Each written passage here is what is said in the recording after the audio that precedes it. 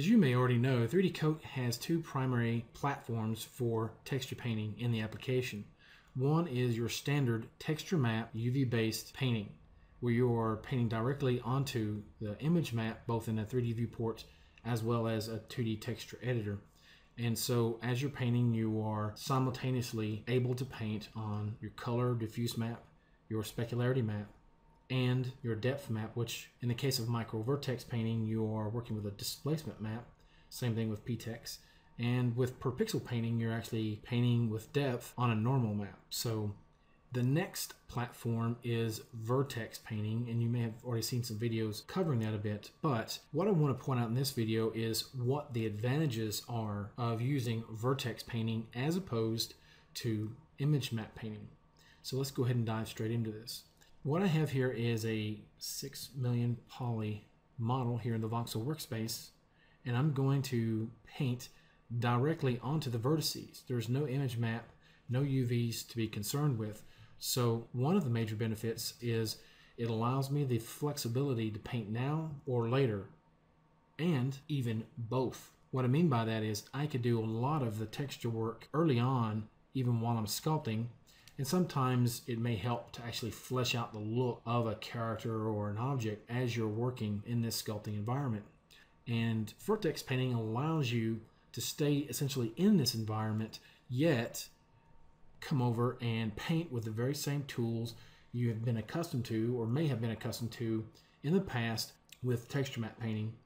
The main exception is that the 2D texture editor, which is a very, very powerful and versatile companion to image map painting, is one thing that is just not supported. Okay, there is no UV map, so you can't really use this at this stage.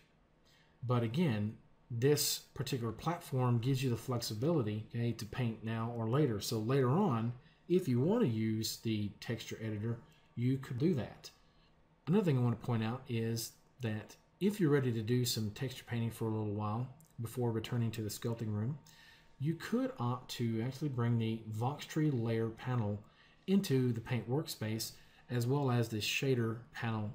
Okay, you can access those from the Windows menu under pop-ups, and right here with Voxtree and shaders menu. So you can dock those wherever you feel it's most appropriate. So that way you can access it without having to jump back and forth between the Voxel workspace and the paint workspace. Again, your layer panel works almost identically in this particular platform or this particular mode as it does with image maps. Again, there is another exception, and that is the depth channel is not available, but it's really not needed, at least not at this stage, because again, in the Voxel room you have the most advanced level of sculpting tools in the application at your disposal. So the depth channel really just gives you the ability, once you're in the texture map painting stage, if you want to do some high frequency detail work using image maps such as a normal map or displacement map, you can use this here. But again, it's not a replacement for any of the sculpting tools. It just gives you some options at that stage in the pipeline. So again, you really don't need this when you're vertex painting. Okay. So what are some of the distinguishing features then? We know that vertex painting gives us a lot of the same capabilities as image map painting, but what sets it apart? Well, why would I want to actually paint on vertices instead of an image map? Well, one of the major benefits in 3D Coat, at least as of this recording, is better performance. Let me go ahead and demonstrate that a little bit here now. You have smoother interactivity when dragging the sliders for your opacity channel or in the blending panel here. So let's go ahead and look at that. I'm going to choose a different shader here, or a different color, I should say. And what I want to do is hide the objects I don't want painted at this point in time. I can always come back and unhide those and paint those later. But if I try to paint now, you'll see 3D Coat will paint across whatever it sees. All right. So let's go ahead and hide those objects. Now let's see if ghosting will work. I know in the Voxel room, ghosting will give you the option to actually prevent any editing on that particular object. So let's see if that also applies to vertex painting, and it certainly appears to. So as you might imagine, this could be extremely handy in the right circumstance, locking that object from being edited while at the same time providing a certain measure of transparency. Really cool. So yeah, let's go ahead and hide these other elements though.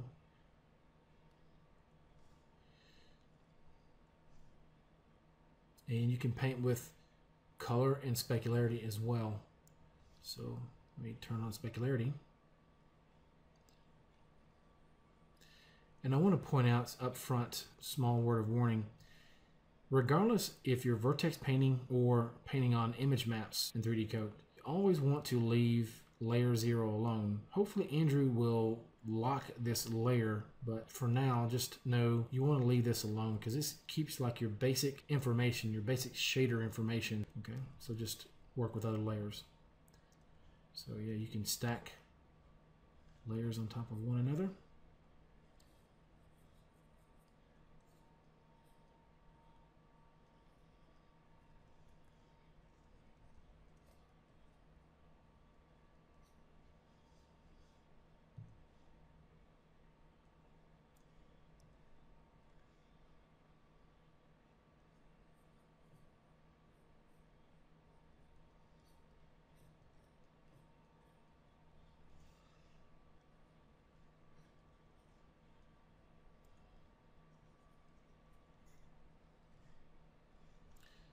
And I can go back with that same type of color.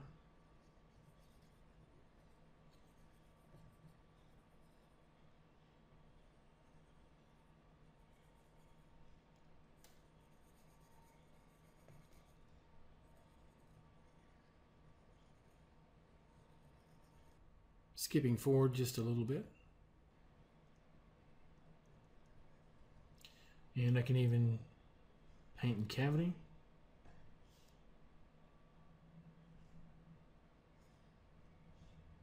Turn that off. Create a new layer.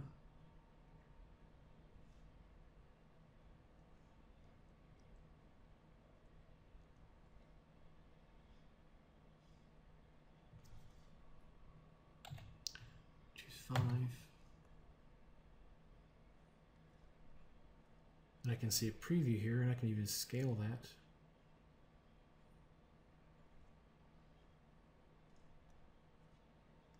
Let's try 10.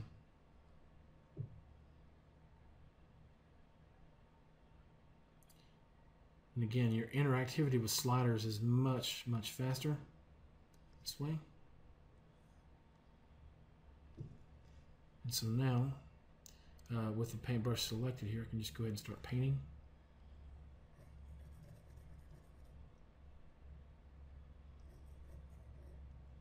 I'm going to collapse this. I'll choose multiply.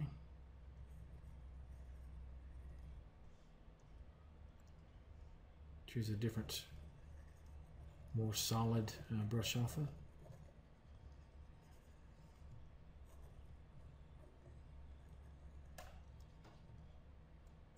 And I can use really large brushes without much, if any, of a performance hit.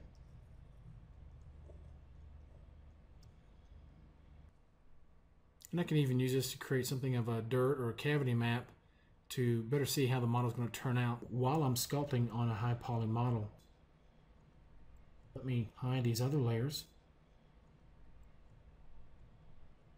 Okay, or I could even change that blending mode, this one.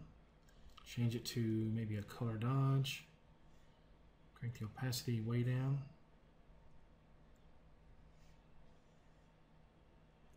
And on this layer, we call it cavity 01. Make the color a bit darker. And then I can choose something like a freeform lasso or maybe a rectangular selection. But first I'm going to check or uncheck ignore back faces. So let's use this. I can select the entire object here.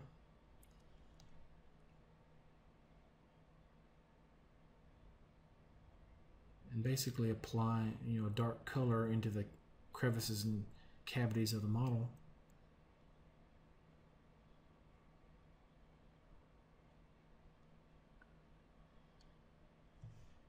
And again, I can open this up, kind of get a preview,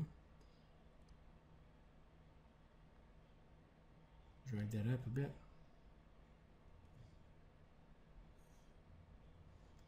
Okay, and yeah, we'll do the same thing again.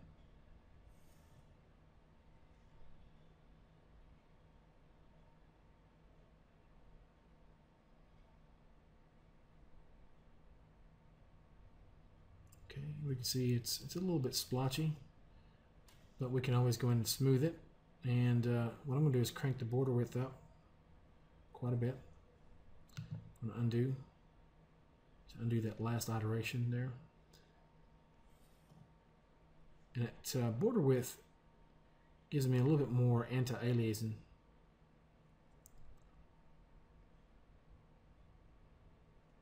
So it should be a little bit softer. Okay, that's good.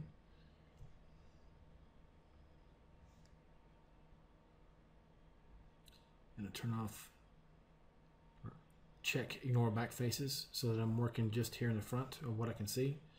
And I'll use a regular brush, hold the shift key, and I can smooth just as I would in the voxel room.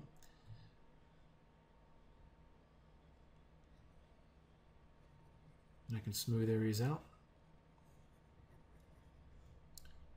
I'm going to hide that initial layer there. Oops. And I want to point out that I can actually create a mask layer.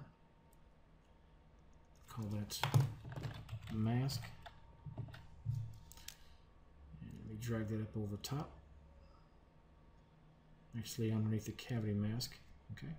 So what this will allow me to do is I can use this layer to mask not just one layer, but any number of layers. And I would do that by going to the layer that I want to affect, then go to the blending panel at the very bottom, link the layer to the mask.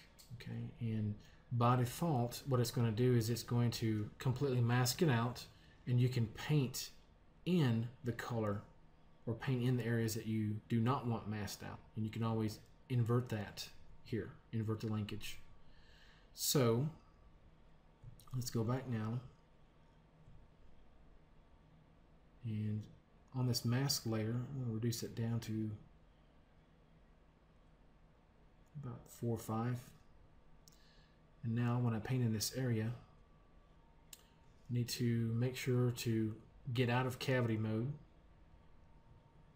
And so now as I paint, you can see I'm painting out the area that I don't want. On that layer, I could just use the erase tool or erase brush just like I would in Photoshop, but again, this mask, it allows you to do it non-destructively, so you can always go in and softly brush out certain areas. And you can even use the shift key to smooth parts of your mask as well to make it blend really nice. Okay.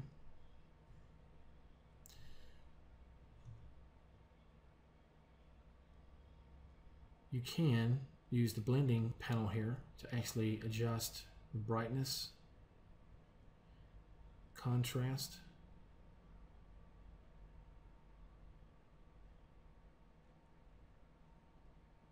let me turn the brightness down a bit, specularity modulation,